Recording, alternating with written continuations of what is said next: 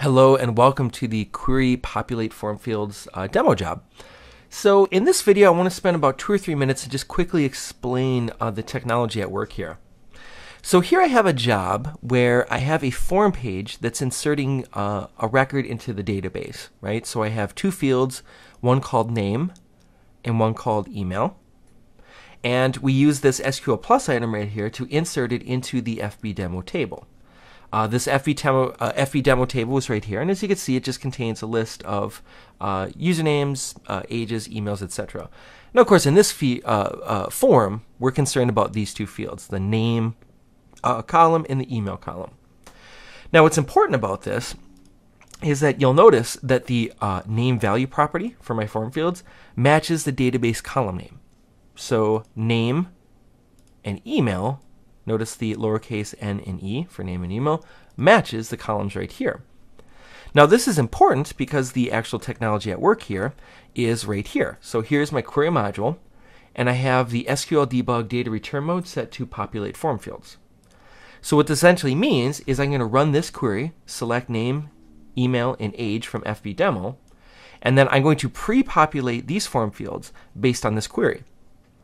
Now the key to this, though, is that the name value for each one of these fields must once again match the database column name that we want the data to come from. So in this case, we're doing exactly that. So I have name value equals name value equals email, and name value equals age. And once again, we have columns in our database, name, email, and age. So long as the spelling and punctuation matches, RAC forms will now automatically go in and it'll populate the form field with that value. The reason why this feature was built is really twofold. The first is as a time saver. So we have long had the ability in RAC forms to do this, to have a query like we're running right here where we're selecting some fields, and then to use the default value, and this guy right here, to use the result of that query to pre-populate form fields. So for example, I would say I want the name field right here, I want email to go right there, and I want age to go right there. Now this is fine for a few fields, but as you could probably imagine for a larger application like say an employment application, this would become tedious really quickly, right? I don't want to have to do this 50 or 60 times just to pre-populate form fields. So to a large extent, this feature, this populate form fields, is really just about saving you time, right? You don't want to have to do this over and over and over again for larger forms. The other reason why this exists, though, is because it is a perfect complement to the SQL Plus Automator. Now, very quickly, as a brief explanation of what I mean by that, is if you think about it, if I go to my form page where I'm actually collecting that information from my users, in order to create this SQL Plus item, I don't actually have to type in this SQL manually. All I have to do is right-click on my form, go to SQL Plus Automator, and then choose my database vendor, in this case, MySQL, and then simply fill in the database name and table name that I want to create. I could check my 2 fields. Notice I have name and email, and once again these match the column names right here, so name and email. And indeed, if I have RAC forms create the database table for me, whatever these form fields are right here, that's what the column names will be when RAC forms creates the database for us.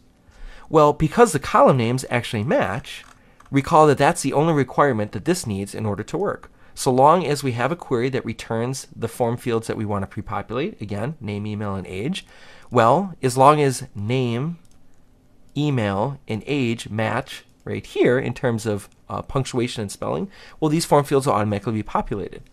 And so if I had something like that really large 50 or 60 form field employment application, if I wanted to build a version of that employment application that shows information to my user, what I would personally do is I would build the employment application as I normally would, right, to collect data. Then I would simply rename the job to create a copy of it. And then at the top of the copy job, I'd simply add my query, right? And I'd simply probably just select all from the, let's say, employment app table, and then just set this to populate form fields. And now, so long as we pass in a matching where parameter, all those form fields from that application are going to be automatically filled in. So again, 2 things. It's about speed, yes, but it's also about kind of completing that circle. We use the SQL Plus Automator to create the database table, And then we use this guy right here, populate form fields, to populate the form fields. Of course, if you have questions about this or any other jobs that you see in rack forms, please let me know, as we are always happy to help. But for this job, hopefully it's helped a little bit. If you're not using the SQL Plus Automator and now this new feature, populate form fields, definitely suggest you give it a shot, as it can be a huge time saver. So thanks a lot for your time.